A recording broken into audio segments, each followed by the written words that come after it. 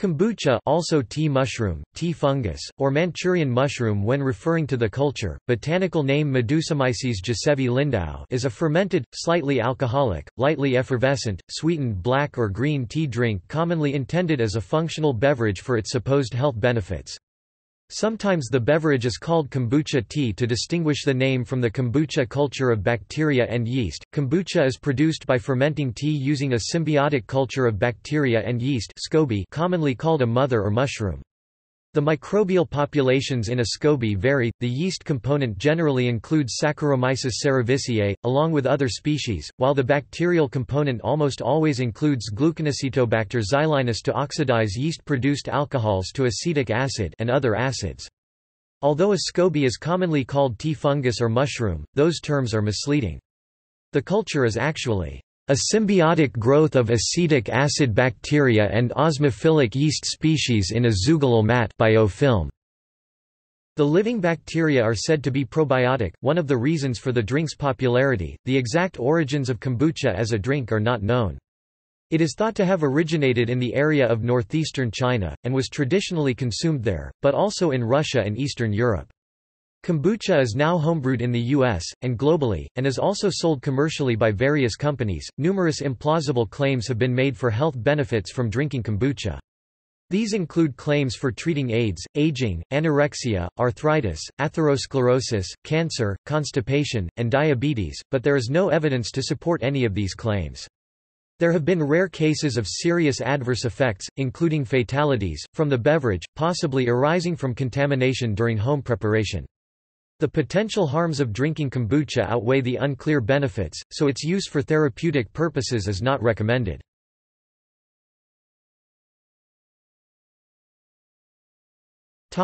History. The exact origins of kombucha are not known, although Manchuria is commonly cited as a likely place of origin. It may have originated as recently as 200 years ago or as long as 2,000 years ago. The drink is reported to have been consumed in East Russia at least as early as 1900 and from there entered Europe. Its consumption increased in the United States during the early 21st century. Having an alcohol content of less than 0.5%, kombucha is not a federally regulated beverage in the United States. Prior to 2015, some commercially available kombucha brands were found to contain alcohol content exceeding this threshold, sparking the development of new testing methods.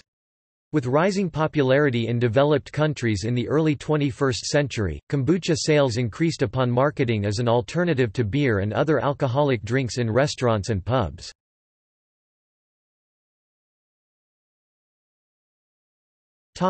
Etymology.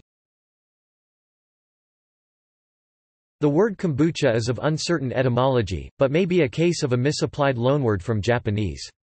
In Japanese, the term kombucha kelp tea refers to a completely different beverage, the kelp tea, made from dried and powdered konbu, an edible kelp from the Laminariaceae family. The term for the fermented tea in Japanese is kocha kanoko, fungus tea.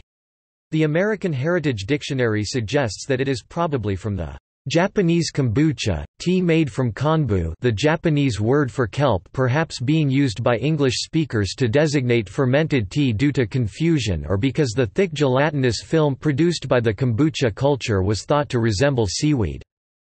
Writings about the beverage in Japanese generally take the point of view that the Japanese word kombucha was mistakenly applied in English to what Japanese call kocha kanoko. Cha means tea or o-cha, Japanese green tea. Kombucha has about 80 other names worldwide. A 1965 mycological study called kombucha tea fungus and listed other names. Teashwam, Japanese or Indonesian tea fungus, kombucha, wonderpills, hongo, kajnij, fungus japonicus, and tikwas. Some further spellings and synonyms include kombucha and shimbuko, haipao, kargasak tea, kwasan, Manchurian fungus or mushroom, spumanto, as well as the misnomers champagne of life, and chai from the sea.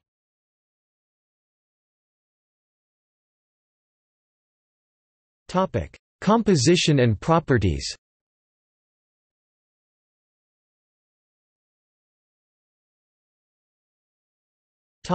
Biological.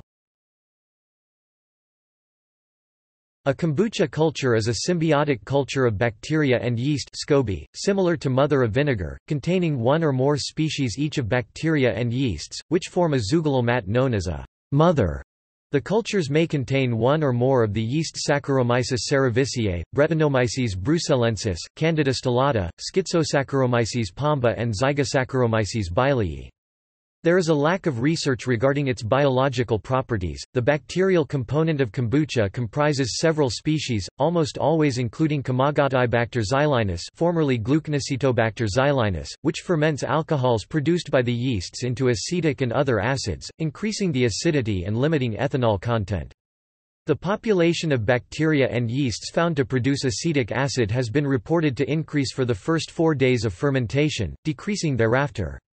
K. xylinus has been shown to produce microbial cellulose, and is reportedly responsible for most or all of the physical structure of the mother, which may have been selectively encouraged over time for firmer, denser, and more robust cultures by brewers. The mixed, presumably symbiotic culture has been further described as being lichenous, in accord with the reported presence of the known lichenous natural product usnic acid, though as of 2015, no report appears indicating the standard cyanobacterial species of lichens in association with kombucha fungal components.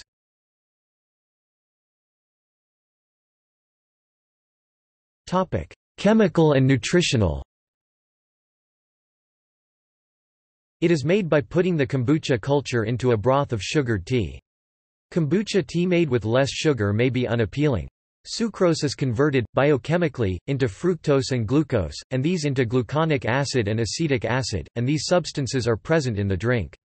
In addition, kombucha contains enzymes and amino acids, polyphenols, and various other organic acids, but the exact quantities of these items vary between preparations.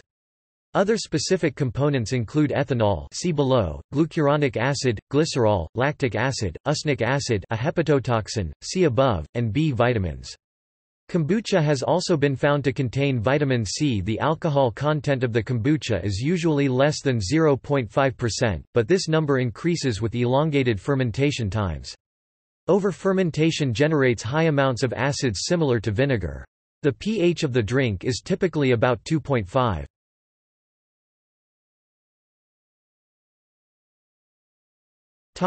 Production. Kombucha drink is prepared at home globally and some companies sell it commercially. Standard kombucha production procedures include starts with boiling 1 L non-chlorinated water and dissolving 50 grams sugar in the boiling water. Next, 5 grams of tea leaves are steeped in the hot sugar water for 5 minutes and then tea leaves are discarded. Sweetened tea is cooled to around 20 and 24 grams of SCOBY culture is added. This is poured into a sterilized beaker or other glass container along with 0.2 L of previously fermented kombucha tea. This will lower the pH. The container is covered with a paper towel or breathable fabric that will not allow insects such as Drosophila fruit flies to contaminate the kombucha.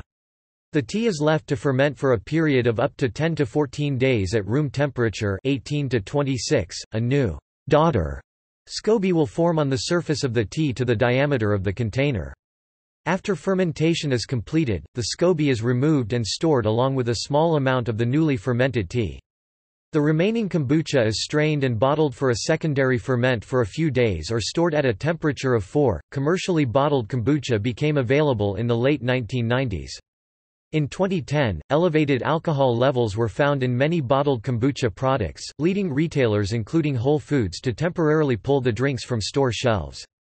In response, kombucha suppliers reformulated their products to have lower alcohol levels. By 2014, U.S. sales of bottled kombucha were $400 million, $350 million of which was earned by Millennium Products, Inc., which sells GT's kombucha. In 2014, the market was projected to have 30% growth, and companies that make and sell kombucha formed a trade organization, Kombucha Brewers International. In 2016, PepsiCo purchased kombucha maker Kevita for approximately $200 million.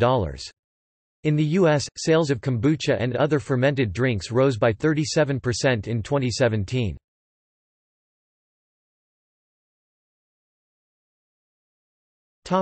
Health claims. People drink kombucha for its many purported health benefits. Research has been conducted using biological assays in vitro. Other studies have been in vivo using rats. There have not been any human trials conducted to assess its possible biological effects, and the purported health benefits resulting from its biological activities have not been demonstrated in humans. In 2000, a scientific review was done, which summarized the range of claimed health benefits. It has been claimed that kombucha teas cure asthma, cataracts, diabetes, diarrhea, gout, herpes, insomnia and rheumatism. They are purported to shrink the prostate and expand the libido, reverse gray hair, remove wrinkles, relieve hemorrhoids, lower hypertension, prevent cancer, and promote general well-being. They are believed to stimulate the immune system, and have become popular among people who are HIV positive or have full-blown AIDS. A 2003 systematic review characterized kombucha as an extreme example of an unconventional remedy because of the disparity between implausible, wide-ranging health claims and the potential risks of the product. It concluded that the proposed, unsubstantiated therapeutic claims did not outweigh known risks, and that kombucha should not be recommended for therapeutic use, being in a class of remedies that only seem to benefit those who sell them.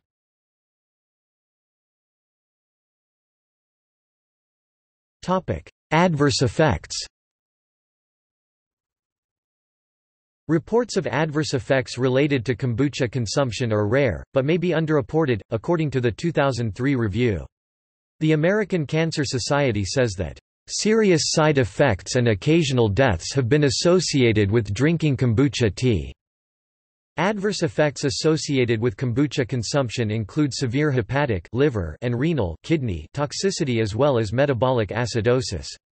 At least one person is known to have died after consuming kombucha, though the drink itself has never been conclusively proved a cause of death. Some adverse health effects may arise from the acidity of the tea causing acidosis, and brewers are cautioned to avoid over-fermentation. Other adverse effects may be a result of bacterial or fungal contamination during the brewing process. Some studies have found the hepatotoxin usnic acid in kombucha, although it is not known whether the cases of liver damage are due to usnic acid or to some other toxin. Topical use of the tea was associated with anthrax infection in one report, but contamination of the tea may have occurred during storage. Drinking kombucha can be harmful for people with pre-existing ailments. Due to its microbial sourcing and possible non-sterile packaging, kombucha is not recommended for people with poor immune function, women who are pregnant or nursing, or children under 4 years old. It may compromise immune responses or stomach acidity in these susceptible populations. There are certain drugs that you should not take at the same time as kombucha because of the small percentage of alcohol content.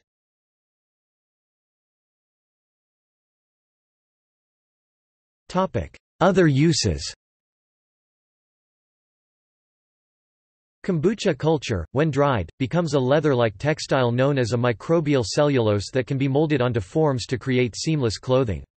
Using different broth media such as coffee, black tea, and green tea to grow the kombucha culture results in different textile colors, although the textile can also be dyed using plant-based dyes. Different growth media and dyes also change the textile's feel and texture.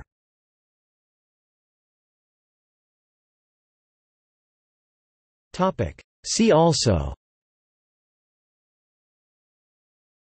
Kefir, probiotic, tobacco, list of unproven or disproven cancer treatments.